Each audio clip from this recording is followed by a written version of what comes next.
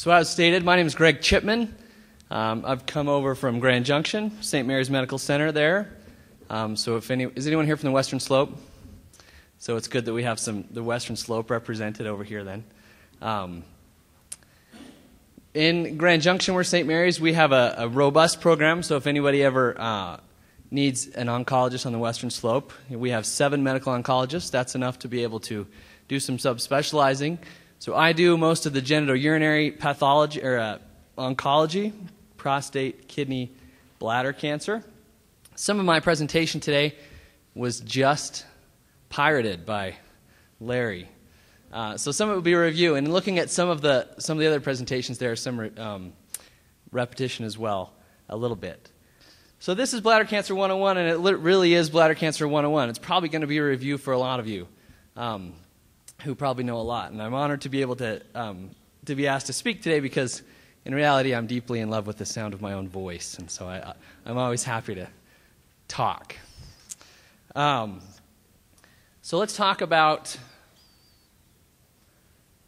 bladder cancer. We're going to talk about bladder cancer by the numbers. First, we're going to talk about cancer numbers in general, and then some specific bladder cancer numbers, which will be a review of what Larry just went through. We're going to review the anatomy of the genitourinary tract. So as we go, hopefully, as you go through today, and a lot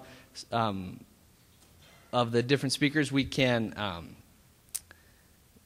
remember what we're dealing with. We're going to talk about how to diagnose bladder cancer, staging, and then a few more minor issues. So let's talk about cancer by the numbers. This is cancer in general. About 11.7 million Americans right now are alive with a history of cancer. Probably a little more, that these numbers are from 2007. Most of the figures that I'm going to talk about come from the American Cancer Society book, Facts and Figures, that they publish every year. The American Cancer Society publishes a book, Facts and Figures, of all the numbers of cancers and all the different breakdowns you could ever want. And it's a PDF available on the web to everybody. 5-year relative survival rates for all cancers diagnosed between 1999 and 2006 is about 68%. It's up from about 50% from 1975 to 1977, primarily due to a stronger push for early detection and some improved treatment strategies. So this is from the American Cancer Society Facts and Figures book. You'll see bladder cancer numbers in the urinary system compared to other cancers of other types. So if you'll see urinary bladder, about 70,000 cases, right? In the urinary system, about 132,000 cases in general. That also includes kidney, renal, pelvis, and ureter and other. But about 70,000 cases of bladder cancer compared to lung cancers, 220,000. Breast cancers, 232,000, right? So there we are, about 70,000 cases, about 15,000 deaths per year. You'll notice the percentages then of death for new cases is higher than, say, deaths for cases of breast cancer, underscoring the importance of what we're talking about today. We want to look at bladder cancer through decades of life. You'll notice this is the probability of developing invasive cancers over selected age intervals, also from the American Cancer Society. All sites, you'll see 70 and older, 1 in 3. Birth to death, 1 in 2 men, 1 in 3 female. Excuse me. Developing all types of cancer. Urinary bladder, you'll see very low incidence, birth to 39. That incidence and the probability is increasing as patients get older, underscoring higher risk for development in older patients. 1992 bladder cancer incidence rates have been pretty stable. It's about 4 times higher in men than in women. This is a disease of older men. This was also underscored by Larry just a few minutes ago. If you look, this is NCI funding in fiscal year 2010. His graph was prettier than mine. I made mine myself. You'll notice that bladder cancer funding compared to breast cancer, colon cancer, colorectal cancer, lung, and prostate cancer is very minimal. And that underscores the importance of what we're doing today. We're at a walk for the cure, but eventually we'd like to get to a race for the cure, right? That was supposed to be funny. Okay, thanks. All right, so let's review the anatomy a little bit of the genitourinary tract. Remember, your kidneys sit in the abdomen, in the back part of the abdomen called the retroperitoneum. I presume Dr. Karsh is going to go through this a little bit more. The urologists know this way better than I do. Medical school, or anatomy in medical school was quite a while ago, and I'm an internist. You'll know that internists aren't quite as up on the anatomy as the urologists who see it every day and you're actually looking at it, right? There. Anatomy wasn't my favorite subject in medical school anyway. Okay, so kidneys sit in the abdomen, in the kind of the back part of the abdomen, the retroperitoneum, connected to the bladder by ureters, right?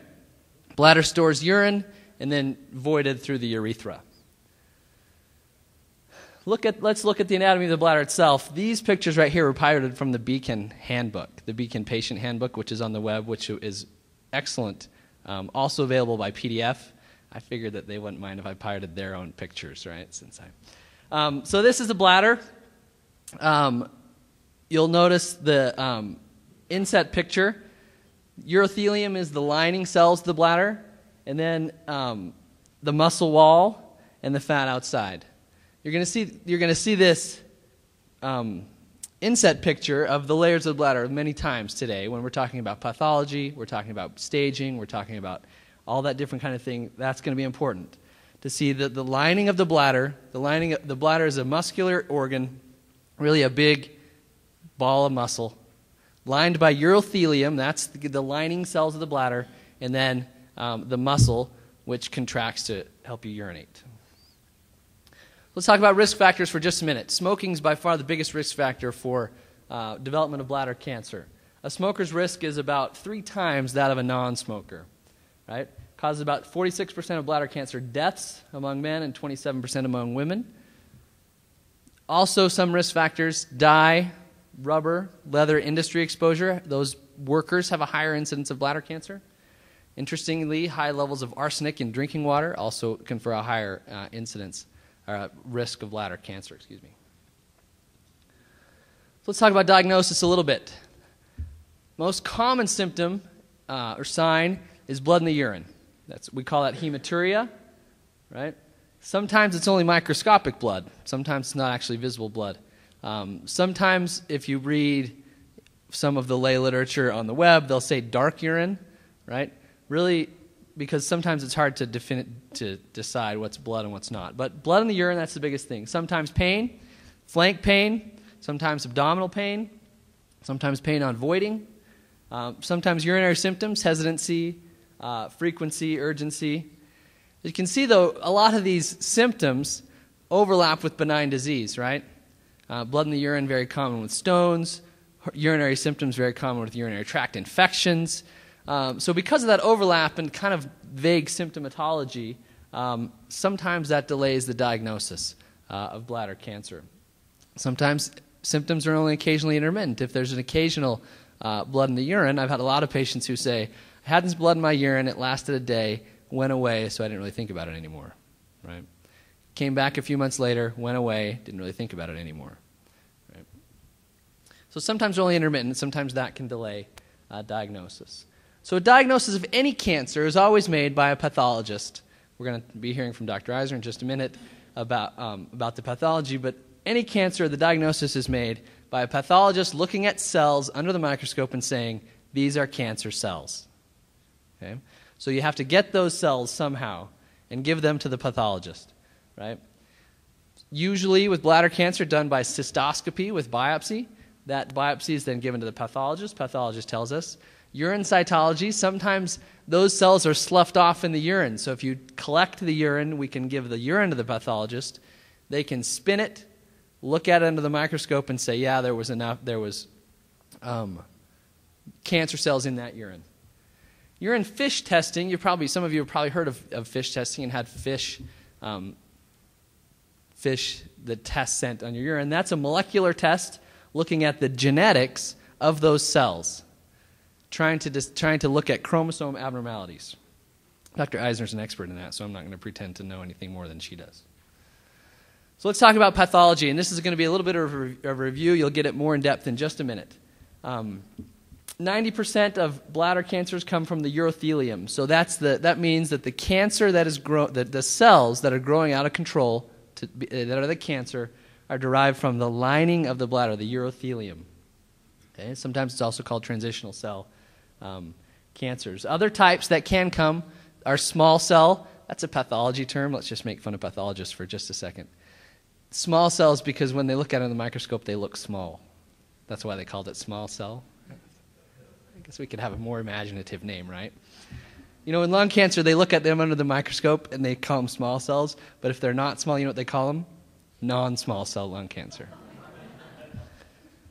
Okay, so you can also have an adenocarcinoma that's derived from different cells of the bladder, or squamous cell, which is a different. But the vast majority are derived from the urothelium, the lining cells of the bladder. Okay? The pathologist will also give us a grade. How malignant, how angry these cells look, right? And the pathologist, perhaps most important, which we're going to talk about, is whether the pathologist is going to tell us whether the cancer invades the muscle or doesn't invade the muscle. Right?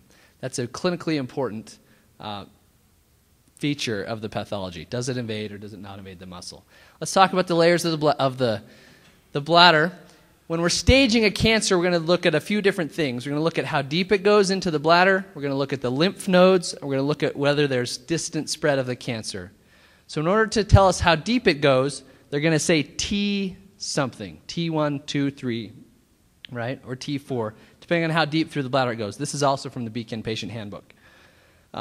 So if it's just right on the top, carcinoma in situ, that's what CIS means. TA, just very superficial. T1 into the first layer. T2 into the muscle. T3 through the muscle. Okay? So that is the first step in staging, is how deep the cancer goes into the bladder wall. Okay? So staging is going to determine the extent of the disease. Once we have a diagnosis, the pathologist has looked under the microscope and said, yes, this is a cancer. This is a cancer. This is what kind of cancer it is. We have to determine the extent of the disease. How advanced is this cancer? First thing we look at is how deep into the muscle, deep into the bladder it is, just like we said. Okay, that's the T. We can use lots of other modalities to tell us the rest of the staging. Primarily, the definitive staging is done by some kind of imaging study, right? A CT scan, bone scan to look at bone disease, a PET scan, which is where some radioactive sugar is injected in the vein, and then cells that are really active will take up that sugar preferentially. They'll take it up more than the cells all around it, and then we can do a scan, and the really active tissue will light up on a PET scan. Okay? So like I said, we're going to use information from the primary tumor, the lymph nodes, and then whether and how extensive the disease is, whether there's distant spread. Right? And that will give us a stage of the cancer. Clinically important in staging cancer is whether there is muscle invasion or non-muscle invasion. In fact, it's so clinically important that there's two different talks today about how to deal with it. There's a talk about non-muscle invasive, how to deal with non-muscle invasive cancer. There's a talk about dealing with muscle invasive cancer today. So here you go. There's a stage, and it breaks down the T, that's how deep it is. The N, that's the lymph node status. And the M, that's the distant spread, right? So you can have a T1 to 4. You can have an N1 to 3 or an M0. That means no distant spread. You can have an M1. That means distant spread. Is that making sense so far? So if you look at the breakdown, so if you have a T2, right, into the muscle but not through the muscle, no lymph nodes, that's a stage 2 bladder cancer. Conversely, if you have T4, that's through the bladder into the area right around the bladder, invading structures around the bladder, no lymph nodes, no distant spread, that's considered a stage 4 bladder cancer. Is that making sense? So let's talk about bladder cancer recurrence. As Larry alluded to earlier, bladder cancer has one of the highest recurrence rates. He said 50 to 75%. In this paper here, one of these two papers here quoted 70 to 80% will have recurrence.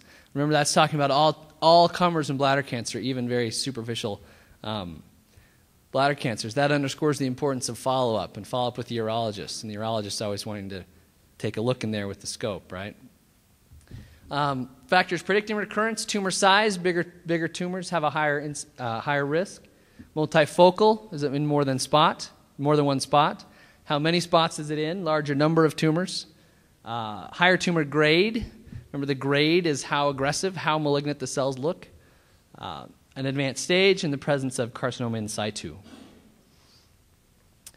In summary, about 70,000 cases of bladder cancer, about 14,000 to 15,000 deaths every year. Smoking is the biggest risk factor. Staging depends on the depth, the lymph nodes, and distance spread. And risk of recurrence is high with bladder cancer, which underscores the importance of follow-up with urology and regular follow-up and lifestyle changes such as smoking cessation as well. I think that's all we have today for Bladder Cancer 101.